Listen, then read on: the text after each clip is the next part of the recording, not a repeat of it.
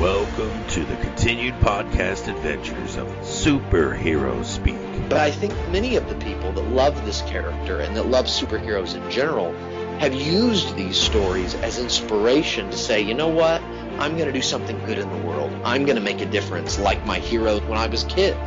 That is my fondest memory of it, because when you're doing comic books, you want them to affect people. Right. You want people to care. You want to strike emotions. And I knew that Clone Saga was striking a lot of emotions.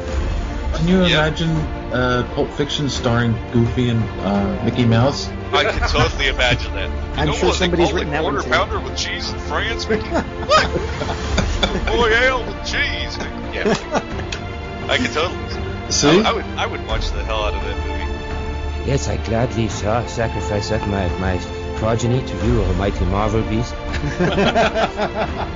But Neil Adams is somewhere going, it's my time.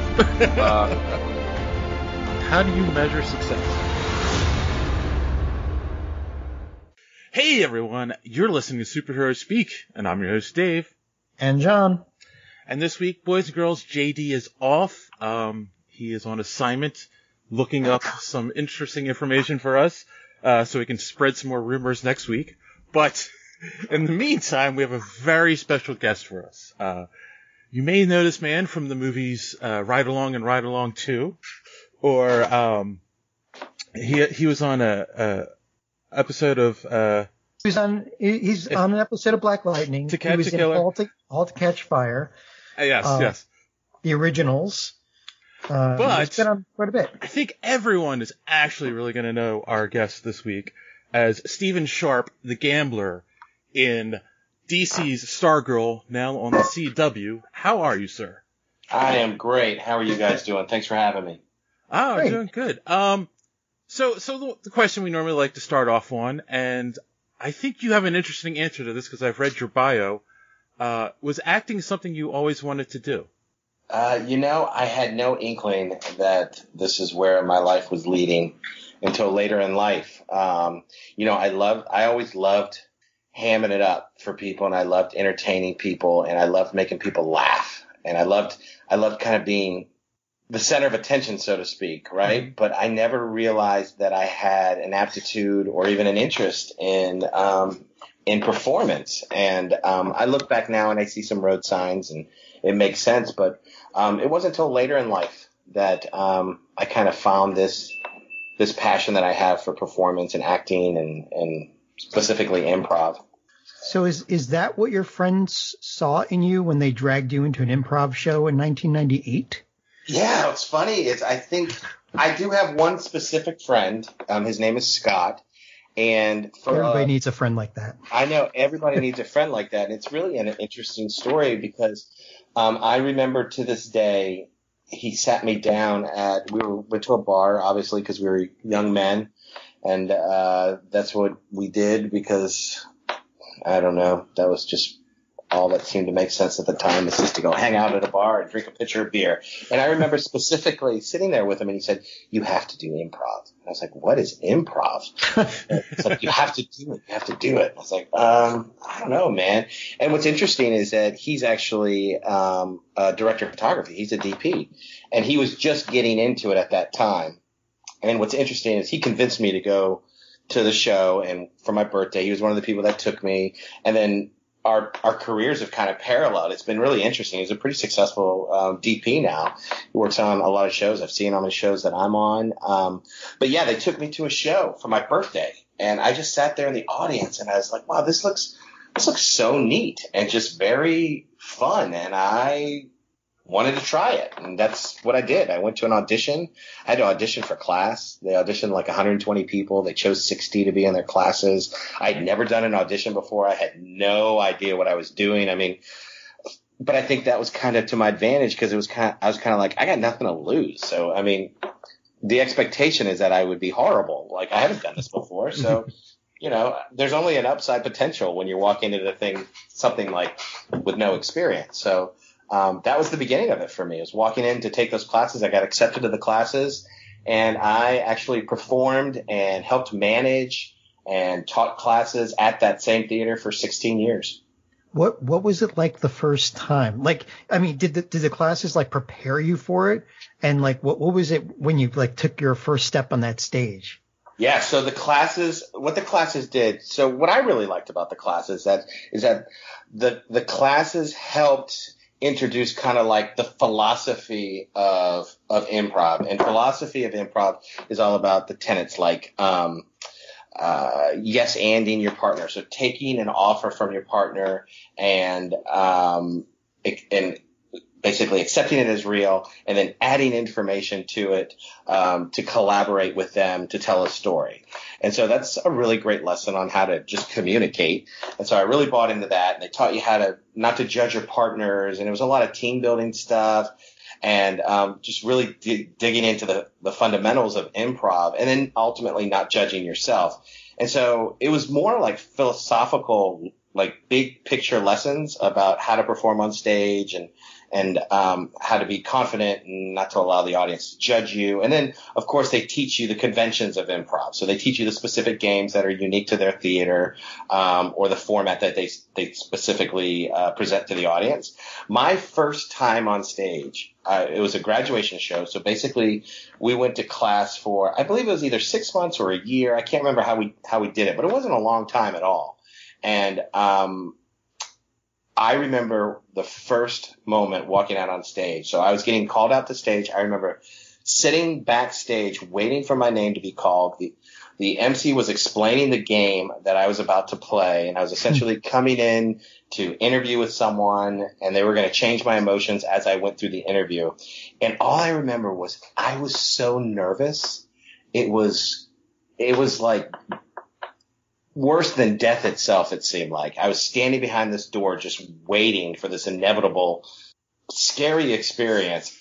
And what I remember doing is saying to myself, okay, you have to go out there, you have to do this, and you're super nervous. There's no way you can hide it because I was sweating. Like the physical symptoms had taken over. So it was no longer in my hands to hide it. So I said, okay, I'm going to go out there and I'm going to just be a nervous character. I'm going to accept what I'm feeling and just be that and just pawn it off as a character choice. And so I went out on stage, and after the show, people were like, oh my gosh, you were amazing. That nervous character you did was so cool. That was the best thing ever. And like, I never told anyone. I was like, no, I was just super nervous and I just didn't try to hide it. And I learned this really valuable lesson that day about performing and especially improv anything in front of a live audience is like, never hide. Just be honest and be authentic because the audience can see it. They can feel it. And so it's the difference between an audience watching you and going, oh, he's really not doing well. He's nervous. And the audience going, wow, he seems like he knows what he's doing. And it's just a matter of just accepting how you feel and just not hiding. So I learned my first experience on stage was a huge lesson for me. And then, over 16 years, I went the exact opposite direction. I got to a point where, each of our shows felt like people were coming into my home and I was the host of a big party that I was throwing. And that's a whole different feeling, right? So, right. That was more of a sense of, like if you're in your home and you spill wine on the rug, you're like, let's keep the party going. No big deal. And that's how I felt when I was on stage at the end is I got myself to a point where I was like, hey, we might break some things. We might I might make some mistakes and say something I didn't mean to say, or I might not have a great moment on stage, but you know what? It's my house. So I invited you guys all over. So, get used to it. Well, in the end, that's what improv is about, right? It's like basically something comes up that you didn't plan for and rolling with it, right? That's exactly what it is. Absolutely. So I'm kind of curious. You had I'm sure you had a regular job at that point. Yeah. When your friend took you to the improv show, and what was the reaction of your friends and family when you said, you know what, this is something I want to pursue? Yeah, I didn't make this grand presentation and say, that's it. I'm an actor. I found my calling. This is what I'm going to do the rest of my life. It wasn't like that. So I basically did both for a long time. I worked in the corporate world for a long time leading up to doing improv. and it was great. I had a good time. I learned a lot. What I noticed is that improv helped me in my corporate world. It helped me kind of think differently and think outside of the box and not judge my ideas. And that's a really powerful tool when you're working for like a marketing company or something like that. Right. And so there came a point where my corporate job and my desire to do improv kind of started to rub up against each other, and they started to provide friction. Hold on one second, guys. Can you hear that dinging going on? It's my computer. Okay, good. So I had to get a new computer, and for some reason, all my text messages are going to my computer, and I literally have no one ever call me or talk to me or text me. And now all of a sudden tonight at 8:45 p.m., it seems like everybody wants to throw me in a group text and start dinging away. But I'm glad you came here. So I digress. Where were we? Oh, so what was the question? Your day job and your acting started to rub up against each other. Yeah, they started to rub up against each other. And so I actually quit improv because it seemed like the responsible thing to do, quote unquote. And I was profoundly sad. I was profoundly unhappy for an entire year. And everyone around me told me as much. And so about a year later, almost to the day, as fate would have it, somebody called me up and said, "Hey, I was in the sound booth yesterday, and I saw your picture up there, and started thinking of you, and I wanted to call you." And my first instinct was like, "Well, why is my picture in the sound booth? That's kind of weird. I've been gone for a year, guys." But after we got over that, and I figured out why my picture was up, I ended up having a drink with that person. We talked about me coming back. By the time, my drink was done, I was back at the theater. And I told myself at that point, I said, you know what? I really love this stuff. It feeds me on a different level. And if I ever have to make the choice again, I am not going to choose corporate. I'm going to make that poetic choice that people talk about and follow my heart. And about 8 months to a year later, I actually got laid off from my job. I was a creative director at a marketing communications company. I was like, oh, wow, this is like the universe telling me that I'm moving in the right direction. And like a week later, I got a job offer out of the blue for doing the same kind of work but better, making more money, and doing cooler creative projects.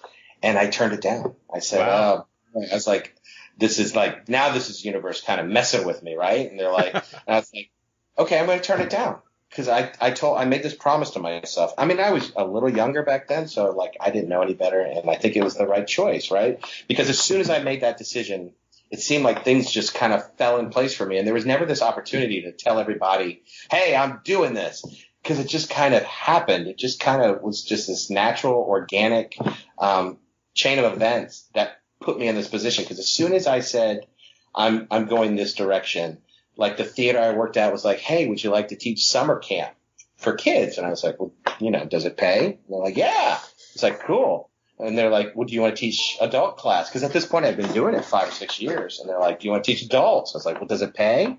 And they said yes. And then someone that was at the theater said, hey, do you need a gig at night? You can come bartend at my restaurant. And I was like, yeah, let's do it. And all these things fell in place. And sooner or later, I ended up getting a full-time job at the theater to help manage, to be the assistant artistic director and to be one of the managers. And then the same thing happened as far as my acting career. Like one day, a friend of mine called me and said, hey, I'm at this audition, and I swear they're looking for someone just like you. And I was like, well, I don't have an agent. I don't have a headshot. I'm not really an actor. I'm an improviser. And he was like, well, just take a headshot, come on down and see what happens. And it's literally the worst headshot I've ever taken. It's just terrible. It's out of focus. It's my entire head filling the entire frame. I don't know what I took it with. It was horrible. But I got a call back for the audition, and that means they're bringing me back. And my agent, the agent signed me, because if I book it, they want the commission. They want me on their roster, and I still have that agent today. So it was really interesting. It just seemed like, as much as maybe I wanted to do it, it also felt like it was very meant to be. Like the career was opening a lot of doors for me that I couldn't have done by myself. It's been really interesting, and I think a part of that is attributed to that improv training taught me to be very process focused. So focusing on the process of doing improv as opposed to the product, which is like getting in a show or getting in a cast, just enjoying the moment, being present. And I think when people are, what I have found is when I've been present about what I'm doing, that the product just presents itself because I've been focused on just doing the process well. Right. I think it's funny that you made that conscious decision of the arts over business, and now you're first vice president of SAG-AFTRA in Atlanta. Yeah, crazy, right? Kind of went full circle there, man. Yeah, I live my life in extremes. It seems it's like I go all in when I go someplace. Yeah, and not only that, but doing it during a pandemic when everything's in turmoil. So that must have been. I mean, you didn't expect that in 2019, but. No, I didn't. It's a tough time to navigate things, but we're taking it one day at a time. Mm. So I'm kind of curious also with doing a show like Stargirl. Do you get a chance to do improv anymore, and do you miss it? Or yeah. Okay. Yeah, it's funny. I just watched a documentary last night about improv, and it's called hold on, what was the documentary called? Freestyle Love Supreme. Mm-hmm. I don't know if you've seen it, but it's about wait, hold on, my wife is telling me. What is it? Anyways, look it up. It's about the singing troupe of improvisers, and it's really fascinating. I love watching documentaries about improv. And last night I was like, man, I really, really miss it. I left my theater in 2015 just to really focus on my acting career and to put a little more focus on that, and then also to start some other projects that I wanted to do. So my wife and I actually met at my improv theater. She came to take classes, and we met in the class system, and we dated for a while and got married. So my wife, we actually performed together for a little over 10 years on stage. Wow. And so we had our daughter. So yeah, so we're like an improv family. And you still do the buskers, right? Yeah, that's what I was getting to. Okay. Is that so my wife and I and our two best friends, who are also a married couple, and just so happen to be my daughter's godparents, the four of us started a troupe called the Buskers.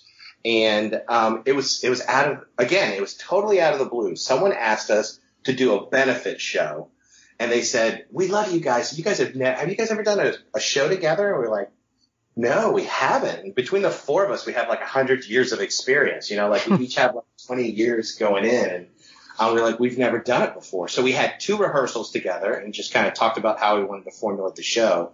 And we did this fundraiser event, and it was so much fun. It felt like, since we're such good friends, it felt like we've been doing it for a long time. So we're like, well, let's start a troupe. And so essentially what we've done is we started this troupe called the Buskers. And we basically do two types of shows. We'll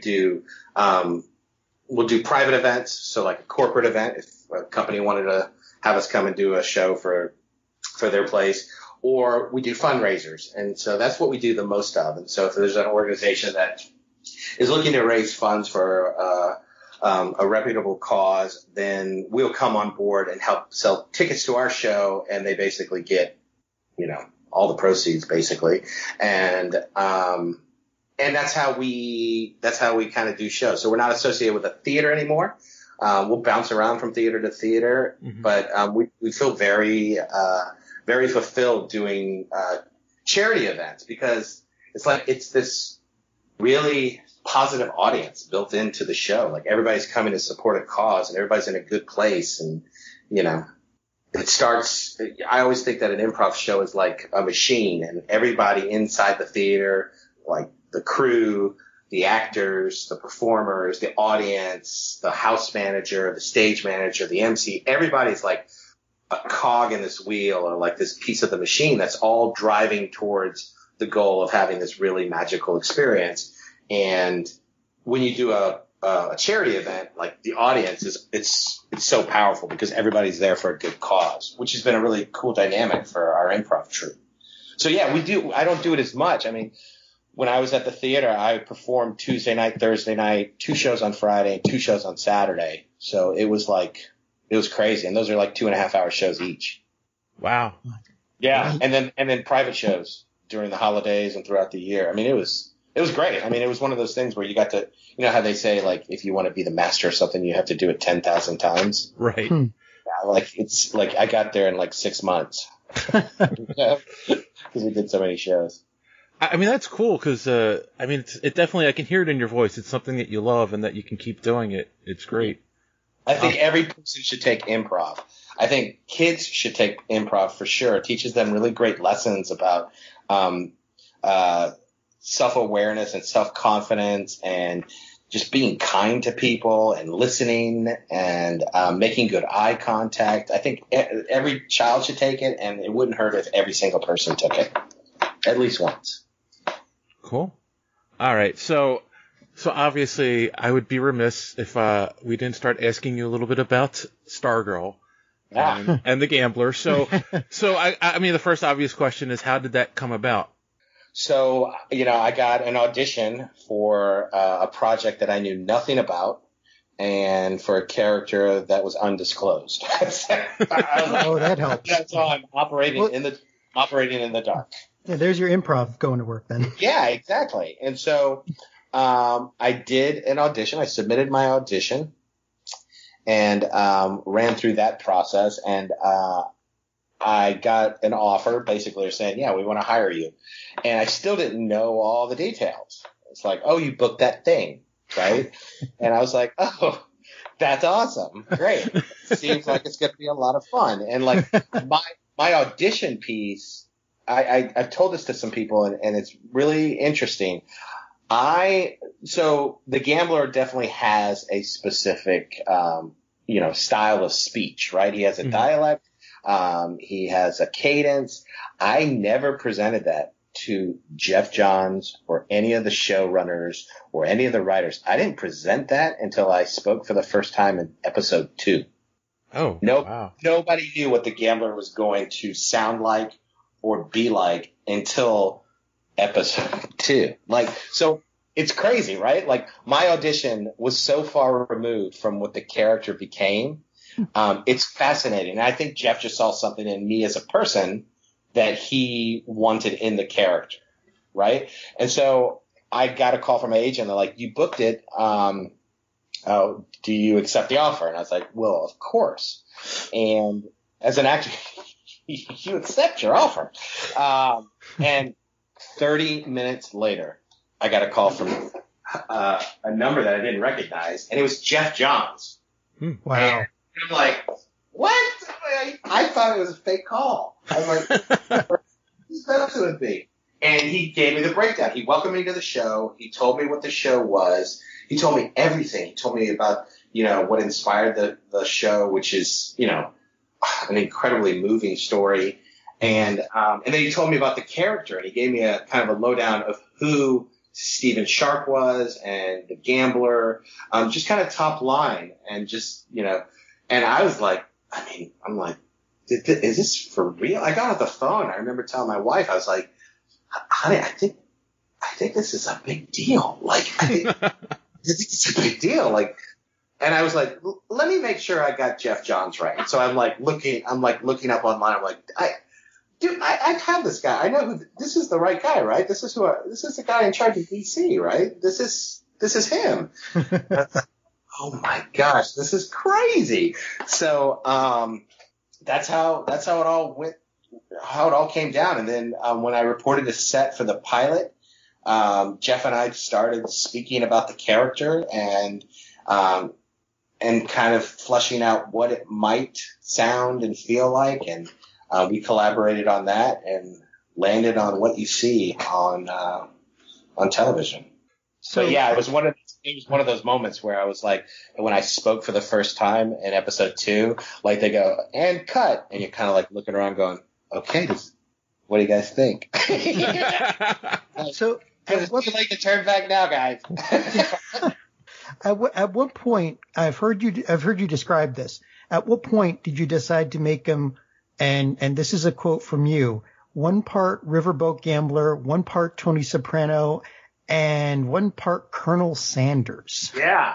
So Geoff kind of helped guide that. Like that's the visual he gave me to develop the character. Like on our very first phone call, he's like, yeah, so this character is 1 part riverboat gambler, 1 part Tony Soprano, and 1 part Colonel Sanders. And I was like, yeah, okay, let's do this. And so we started talking more, and then, you know, I always like to say sometimes I throw in a little foghorn leghorn in there also. Of course, you have to. Right? But yeah, it was collaboration. So it was early in the process, but then I had to buckle down and interpret what does that mean. And because there's this fine line between it becoming a caricature over a character. You never want it to be a caricature because, again, it comes down to that authenticity thing. Like if it's too broad and not specific enough, then people are like, oh, this is yeah, you know, waka waka, as opposed to, you know, something compelling. So it was a fine line. And Geoff gave me a ton of latitude. He gave me some early direction and then really let me run with it. He left it up to me, which is a huge responsibility, of course, but I appreciated it. It gave me a lot of latitude, and as an artist, it's really quite fulfilling to get to work like that. Hey, sorry to interrupt. I hope you're enjoying our interview with Eric Goins from DC's Stargirl.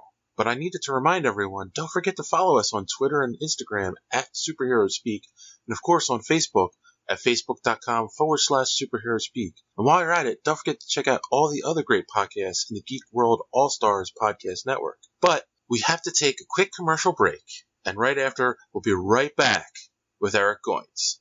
After these messages, we'll be right back. And I've seen clips of you in a lot of stuff, and a lot of times you play a tech guy. But you're talking about a fine line here, and I've seen every episode up until the one that probably just aired, I think last night. And with the rest of the villains, it's really easy. It's like, yes, if you're going against Sportsmaster, you're going to get hit. If you're going against Tigress, you're going to get slashed. You're going to, like, you know, when you're watching a scene with them, you know what's going to go on. With the gambler, he's a strategist, and you play him with this undercurrent of menace. And so, like, when you see him, a scene with him, you're like, okay, I have no idea what he's going to do to these people. And you're just sitting there on the edge of your seat going, okay, like, I mean, is he going to kill them? Is he not going to kill them? Is a safe going to drop on him that he like set up years ago? I mean, like, you know, it's more it's because you don't know what he's going to do because he's a strategist. He's like an anti-Batman almost. Yeah. And I think that's what makes the character compelling and really fun is that, the gambler doesn't have any superhuman abilities. He's got his intellect and his charisma and his manipulation. And that's it. And so he has to play. I kind of reckon him to a chess player. So he's got to be 3 or 4 moves ahead of everybody, and he's going to do what he needs to today to get what he wants down the line, even if that means doing something counterintuitive to what might be correct. I love that about him, that he's smiling all the time, and meanwhile he might, you know, stab you. Or shoot you with the Derringer. Or shoot you with the Derringer, right? I love that scene. I love that. Yeah, it's funny because the impression that I originally got from the character first time I saw him on the screen was gentleman thief. Oh, I love that. Yeah, that's a great way to say it. That's wonderful. Yeah. Like I definitely feel like he's got a set of rules that he follows, but we haven't been fully exposed to those yet.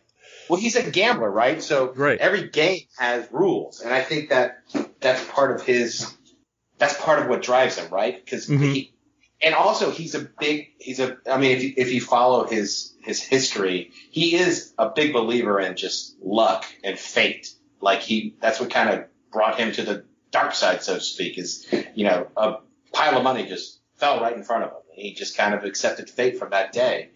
But there's always rules to games, and I think he's strategizing all the time, and you have to kind of have rules if you're going to strategize. Right. So we're talking about the character and his mannerisms and the way he thinks. So of course I'm going to ask the obvious question. I'm sure you've been asked a few times. Did you read comic books growing up, and did Geoff give you books to read to get into the mindset of the character? So I grew up loving superheroes, comic books. To this day, I'll watch any superhero show that exists. Like someone the other day asked me, what do you think about all these Batmans that are coming out next year? And, Michael Keaton and Robert Pattinson. And I was like, oh, that's more content. I love it. Like, that's how I see it. It's like, that's more Batmans to watch. Are you kidding me? I love it. I'm not going to get into like who's going to do it better. They're going to all do it their own way. I love it.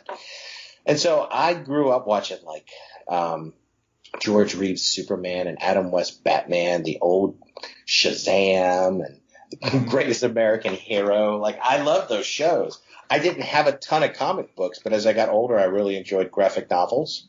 But I love watching it on large and small screens. I do love comic books. It's just something I'm not a collector or anything like that, but I can get lost in them. Geoff did not give me a bunch of stuff to go study and go read. He really left it up to me. So I did my research and went online and found lots of stories about the Gambler on the DC websites and Wikipedia and things like that. So it was really kind of my responsibility to go and do that. Okay. Props for mentioning the original, was it Funimation? I forget, the Shazam series on TV, or the Captain Marvel and the Greatest American Hero, because like they don't get enough, props these days. It was Filmation that did Shazam. That's right. But. And this is just a question I'm sure fans have, and I don't know if you know any answers to this at this point. Obviously, it was just announced you've been renewed for season 2. Yeah. And it's going to be exclusively on the CW next season. But do you know if that means that the production's going to change at all, or is that going to stay the same and you're just going to be on the CW? Well, obviously, they have told me nothing. Okay. But what I do know is that Geoff Johns is still leading the charge. Okay. And as far as I'm concerned, as long as Jeff's involved and James Robinson, those icons of not only Stargirl but DC storytelling, I think everything's in good hands, right? I mean, I don't know anything. I'm sure that's definitely well above my pay grade and my call sheet number. Right. But I have full confidence that this is Geoff Johns' story. I mean, this is so important to him, and I've seen how important it is to him, and I feel confident that it's in good hands. Well, the show does have a different flavor than the other CWDC series, because, like, let's face it, the other CW series are CW shows, and you get the almost teenage angst and the kind of scenarios that you see on teen shows, and a lot of drama. But Stargirl is like, it keeps things moving along. You never have that one point where you start to roll your eyes, because every time you think you're going to get to that point where you're going to roll your eyes, they just roll right through it and do it in a way that's fun. And I mean, I would hate to see it change, and I'm glad to hear that it's going to stay under his auspices while it's on CW for now, because it has an almost unique flavor among all of the CW DC shows right now. Yeah, and that look and feel and everything about it, that is Geoff's vision. Like, he described it at the very beginning. He said it's going to look and feel just like this. And damn it if he didn't deliver on that in many times over. So my son, who's 18, I think for him, this is very high praise. So he watches all the shows too. And he said when he first watched it, he's like, it's like the other CW shows, but without all the high school hijinks. Yeah. Yeah. Yeah, totally. Yeah. Yeah. And I find it amusing too, because it's a superhero show about teenagers that actually stars teenagers, as opposed to a show about teenagers that stars 20-somethings pretending to be teenagers. Yeah. Yeah. Was that part of Geoff's vision as well, or? I don't know what decisions went into casting and putting who where, so I couldn't really speak to that. But I will say that he put together a group of really compassionate, hardworking people that share his love for storytelling. It's so obvious. Everyone on the set got along so well, and we continue to communicate back and forth with each other. It was a really special group of people, for sure. That's wonderful. And one of the side bonuses of being on the CW now is that if there ever is another Crisis crossover, maybe you get to play two people, the Gambler and then Dr. Henry Mayfield from Black Lightning.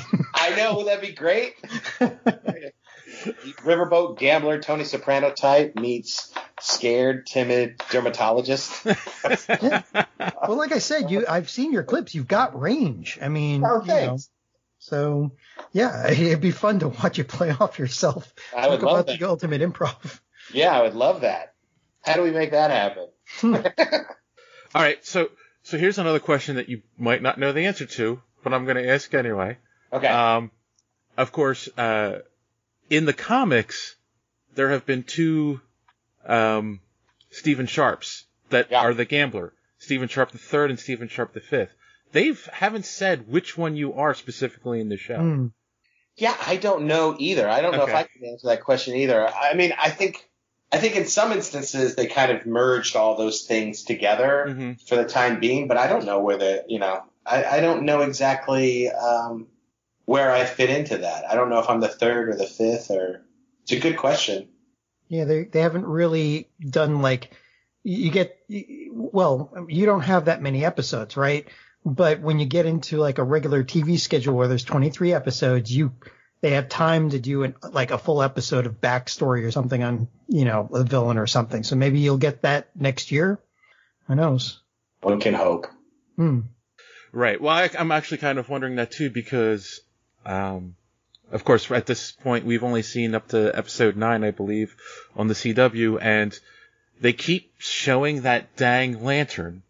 And of course, and of course, the Gambler was originally was an Alan Scott villain in against the Green Lantern. That is what I'm really hoping for, especially for you, for your character, to have a Green Lantern show up and have that be your nemesis in the show.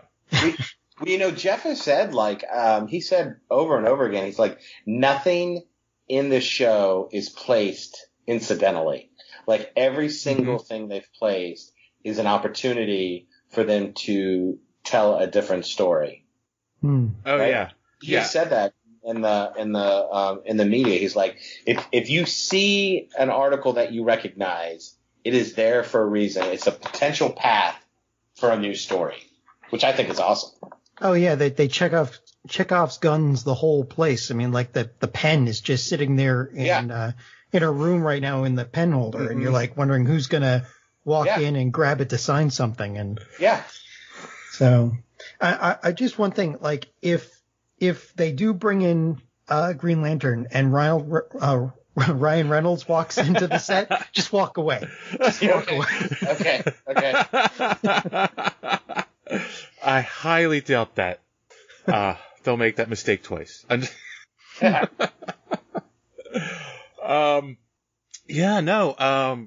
So, I mean, that's another question, right? Obviously, you guys wrapped production on the show a while ago, and it's just airing now on the CW. Last September, actually. Right. And with COVID, I'm sure when you begin production again is up in the air. So what do you do with yourself in the meantime while you're waiting? Well, I mean, I'm doing a lot of what probably a lot of people are doing. You know, I'm trying to make heads or tails of how to get through this very challenging time with this pandemic, and you know, our industry is been affected pretty significantly. So, you know, there's not a lot of projects being shot. I spend a lot of time with my family and watch Stargirl every Monday night or Monday afternoon. And I garden. I've gotten into gardening. I found out that I'm not very good at it, but I'm working on it, and I'm going to figure out what I've done wrong and adapt and do better next season.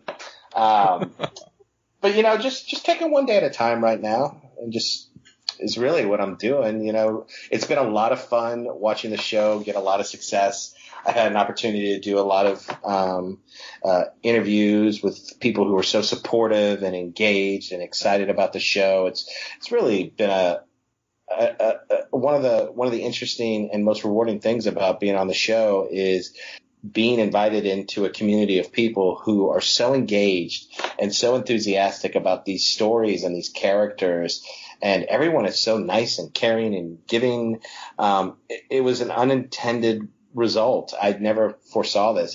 It's so fun. I was saying I garden. So I was on I did a video for like a Facebook fan page, and I was like, well, if somebody asked me, well, how I'm spending my time, and so I'm gardening, and here's my garden, and I kind of went through what I was planning, and in the beginning, I made the decision to I bought way too many like potato tubers. That's like how you start potato plants, and so theoretically, when they all grow in, I'll have like 40 pounds of potatoes. And I don't even know what to do with that. So I was like, you know, I got like 40 pounds of potatoes going on. If anybody has any recipes, I mean, I welcome them. I got so many recipes from people. It's awesome. It is so cool. And I'm just like, that is so cool that people take the time. And people are like, and I'm not just talking about like, you know, make French fries, dude. I'm talking about like my grandmother. This is a family recipe that my grandmother always made, and I'd like to share it with you. And you're like, this is so special. So just really engaging with the show and engaging with people that are interested in the show is taking up a lot of my time right now, which I couldn't enjoy more. You don't mind watching yourself on TV? Obviously, you don't have Adam Driver syndrome, so like. No, I love it. I mean, I love it. I love watching things that I'm in. I mean, you know, I get to watch it with my family, and that's exciting for them, and I get to watch it through their eyes, you know, and see their excitement at seeing me on the screen. I've always, you know, I work with actors, and you know, my philosophy is if I expect other people to watch it, I should probably be able to watch it myself, you know? Right. I'm kind of curious, how does your daughter react to seeing you on TV? She really enjoys it. She gets a kick out of it. She's so funny. She has so many questions. She gets really into the show. And so like sometimes she's like, okay, I'm getting scared. And she's like, what's happening? But it's fun. She's having a good time. She loves seeing me. She thinks it's cool. She tells her friends, that her dad's a supervillain, which I have to explain over and over again. But, yeah, it's all fun. I mean, she knows it's just a story on television, and you know, it's hard when you tell your kids that you're an actor. They don't really grasp that. But when they get to see you on TV, you can kind of that's what Daddy does. I do that. See, I tell stories, and that's a cool thing to share with your family for sure. Yeah, I have to share this that so we've been doing this show for 7 years now, and we've interviewed, you know, hundreds of people, and I always talk to my son about the show. And when I told him, oh, you know, we're going to be interviewing the Gambler from Stargirl, he was like, wow, really? So So yeah, he thinks you're cool. So there good. you go. That's good. Let's score one there. Yeah, I think it's probably it. Geoff definitely had a great vision for this because it's definitely, I think, one of the best, if not the best, superhero show on TV in a really long time. And it's everyone I think on the show does a great job. And when you watch that pilot episode and they have Joel McHale on there as Starman and he gets killed on the pilot episode, you're like, okay, this is something different. This is going to be something special. Isn't that amazing? Isn't that amazing? I know. Even the first 60 seconds of the pilot, I think you look at and you can tell it's going to be a little something different. I mean, it's an intense scene. That very first scene in the pilot, it's pretty intense. What's it like filming stuff like that and then going back and watching it? Because obviously there's no special effects while you're doing it. Yeah, it's really cool. I mean, I would tell you that first scene, that first pilot, the first scene in the pilot, that kind of like the big fight in the JSA, that's a lot of practical stuff. It's not a lot of CGI. I mean, obviously, the stuff coming off the staff and right. The obvious things are like the green from the lantern and things like that. Obviously, those are all special effects, but like the room is real. And all the stuff falling from the ceiling and all the pillars and columns falling over and breaking in half, that stuff's real. Like it took like 3 days to shoot that one scene. Oh, wow. And everything was timed perfectly. I mean, I had nothing to do with it. Like I have a stunt double who did all the heavy lifting and he was amazing. So I sat in a chair and watched. But it was amazing what this team did. I mean, they had every single move timed perfectly, like a symphony of activity going around the room, and it's around in a circle too. So like, Luke runs in and then you kind of go around in this big circle and Wildcat's jumping off backwards and Starman's on a harness, right? So like you can see him fly. Like it is crazy. And they worked on it. They worked on it for like 3 days, just kind of rehearsing, going over it. And then the explosions are real. Like those are practical explosions. So, it was like, okay, anyone who doesn't need to be here should step off. And they practiced and practiced and practiced. And it was time to go. I think they only shot it a few times because they had practiced it so much, but it was one of the more amazing things I've ever seen in this industry, watching something that big and get put together and shot. Like it was really cool. But then some of the CGI, like the other thing is like as they're driving up, like when Luke is driving up to that mansion at the very beginning, a lot of that is special effects. And so I remember seeing that house, that big mansion, in real life, but to see what they did with the CGI as far as like the green effects and people getting thrown out of the building, that was really cool. It's really cool to see what they layer on top for sure. But you'd be surprised to know how much of it is like real, like it's all practical stunts and practical activities. I mean, that's actually really cool. And I think you can tell, and it's probably one of the things that makes a difference about the show where, no offense, cause I love the Flash, but like, you can tell that that's CGI Barry every time he's running now on the show. And it's gotten better, but it's gotten better. Yes, I will say that, but it's just like, and when your power is running fast and you do it every week, after a while, it's like, okay, it's the same CGI guy again. So, yeah, they did a great job on Stargirl with balancing those elements of the show. It's really cool to watch. Cool. So as an actor, is there anything that you besides obviously playing the gambler, is there any roles you haven't played yet or anything you would want to do, you haven't gotten a chance to yet?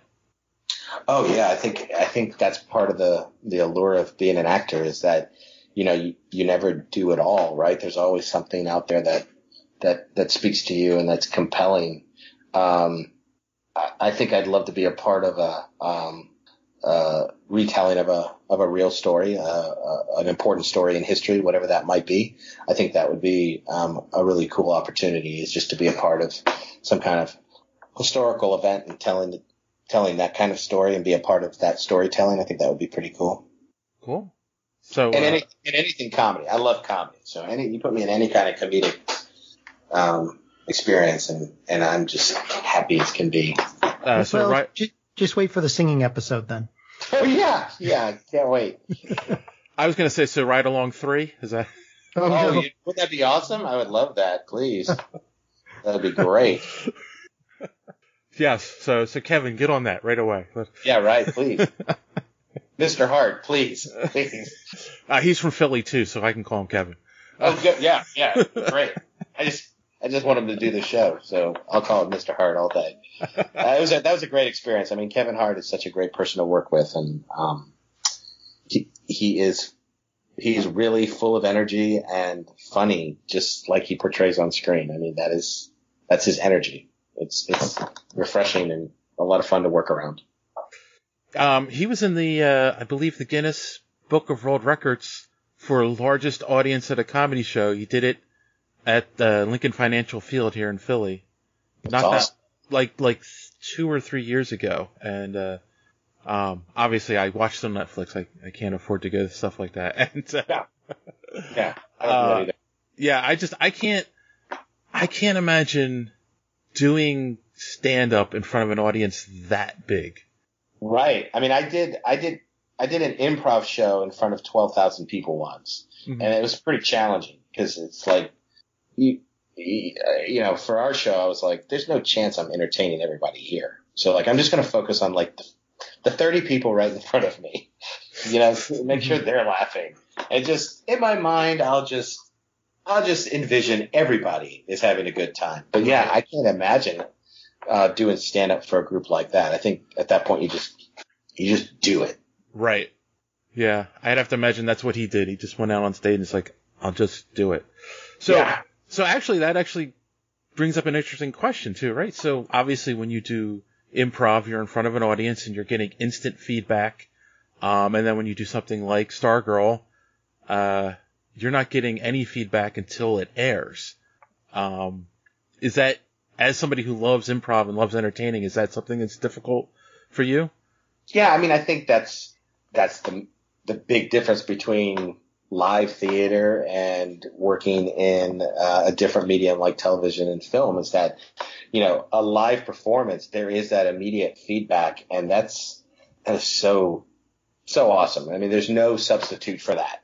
I would say that on Stargirl, I think because most of my scenes are with the ISA, and there was a certain element of feedback. It's not like immediate, but like when the scene cuts, we knew each other so well that we could talk about it and discuss it. And if we're having a good time, that's usually a good sign. Like if we're joking around and having fun, and we did a lot of that.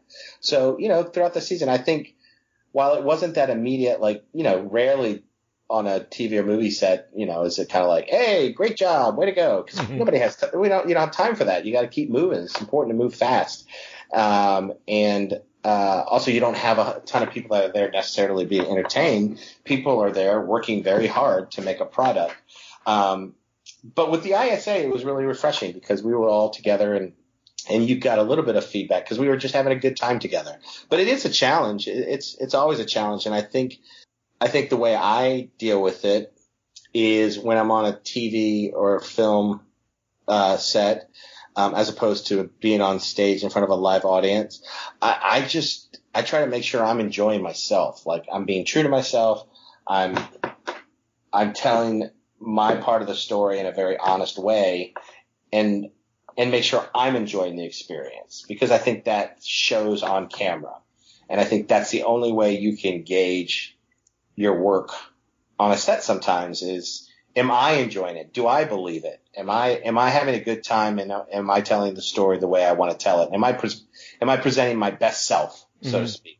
And if you are, I think that's a good litmus test for that feedback that you're looking for. At least it is for me. Cool. So, actually, one of the ways that we sign off the podcast is we say, don't let your cape get caught in the door. And that kind of started off as a joke, but as time went on, it's kind of actually morphed to mean don't let your shortcomings or foibles get in your way of your success. So what's a shortcoming in your life or something that you've had to overcome to reach a goal? What Yeah, that's a great question. What is something that I've had to overcome to reach a goal? That's a great question. I think prior to becoming an actor, I think I struggled for a long time to find a life path, so to speak, that really fulfilled me. And so as a result, I ended up trying a lot of things. And when you try a lot of things, sometimes you can interpret that as failure. And so, I went to school and I was pre-med, and I have a bachelor's of science in biology, but I didn't go to med school. And so instead of that, I started working in the restaurant industry. And then after that, I worked in event marketing, and I traveled with Ringling Brothers for a year and went around the country and did event marketing. And then I managed event marketing, and then I worked at Coca-Cola and Home Depot, and I was an EMT, and I took the LSAT, but then I didn't go to law school. I was a real estate agent for 2 weeks and kind of walked away from that. And that can when you do that for a number of years, and I mean, I did that till I was almost 30, I think. That can take a toll because you just can't find your way, so to speak. You can't find something that fulfills you. Mm-hmm. And it was becoming like this ongoing joke. I would say, like, if I was working at something for 3 years, is kind of like was my time frame. I was like, okay, I'm probably going to get the itch to do something else. This is probably not going to work out. And I think keeping your head up and staying positive in those situations and just knowing that, hey, eventually I'm going to find that thing that drives me. I think that has been kind of like the biggest learning experience for me is on the other side of all that. I realized that having those experiences and doing all those things, even if it was for a short time and even if it didn't make sense at the time, it really molded me into who I am today. And so I think looking back on it, I think I can see that everything I did had a reason. I couldn't see it while I was in it. And It takes a little bit of age and experience and kind of just life to look back and say, oh yeah, everything I was doing was enough. And then as an actor, I think it took me a while to recognize this, and I had to take a bunch of hard knocks for it, is that, all that life experience that I brought to the table of all the different things that I did when I was younger and brought me to who I am today, all those things, that's totally enough. Like, I am enough. And learning that lesson as an actor is one that you want to learn pretty quickly because, as an actor, you can really get into that wheel about trying to please people and trying to figure out what they want you to do and how they want you to attack the audition. And it took me a while to understand that. And so that was all kind of together, working through those things and understanding that what I did as an earlier person, it all served a purpose. And then it actually created a situation where what I have is enough, and I can move forward with that and be successful. So that would kind of be my answer. I don't know if that was in the ballpark of what the question was, but it's kind of inspired me to say that. It's the right answer for you. Okay, yeah, exactly. Oh, it's a good one. So, all right. Well, actually, we are at an hour. So, the question that we normally wrap up on, and it kind of leads off of what you just said, is how do you measure success? That's a great question. I'll tell you how I measure success. And I measure success by the love of the people around me, that I feel from the people around me, and the relationships that really matter. I think when I start putting my measures of success on how many auditions I get, or how many jobs I book, or how many guest star roles I book, I think that's a slippery slope, because I don't control a lot of those things. But what I can control is the things I do every day and the people around me. And if the relationships I have around me are strong and healthy, and I have a lot of good people in my life, that's how I measure success. So that's how I hang my hat every day is do I have good people? Did I do a good job today with the people that I love? And is the things that are important to me, are they still at the top of my priority list? Right. Yeah. That's a very good answer. Thanks. Because that's actually, It's a trick question, right? Yes. No. That's how I feel. So I totally agree with you on that. Cool. So I guess, can you tell the people where they can find you online so they can follow you? Yes. I am on the interweb at, of course, you can find me on Instagram. That's probably the best place. And my handle, I guess that's what you call it, is _Eric, ERIC, _Goins, GOINS, incredibly creative. _Eric _Goins is my Instagram handle. And then my website is ericgoins.com. So those two places are the best places to find me online. And I look forward to meeting a lot of new people. Come check it out. Yes, and send him lots of potato recipes. I could use some more potato recipes. I got cucumbers coming too, so if you can work cucumbers and potatoes into a single recipe, that's a bonus. This is COVID. You need a sourdough starter, man. I have it. I learned to make bread over this pandemic. I'm telling you, I'm becoming self-sufficient. It's been great. I even made the bread without yeast. Like I made it once with just using other things to make the dough rise. Yeah, it's great. And stuff from your garden, right? Yeah. Sand and mud. Oh, yeah. Nice garden. I've got one of those too. A potato cucumber loaf. I could see that. Potato cucumber loaf. Love it. All right. Well, John, if you don't have anything else to add, I think we can put a pin in it for the week. No, I'm good. All right. Well, thank you, Eric, very much for joining us this week. Thanks, guys. I really appreciate it. It's a lot of fun talking to you. Yeah, you too, man. And boys and girls, as always, thanks for listening, and don't let your cape get caught in the door. Have a good week.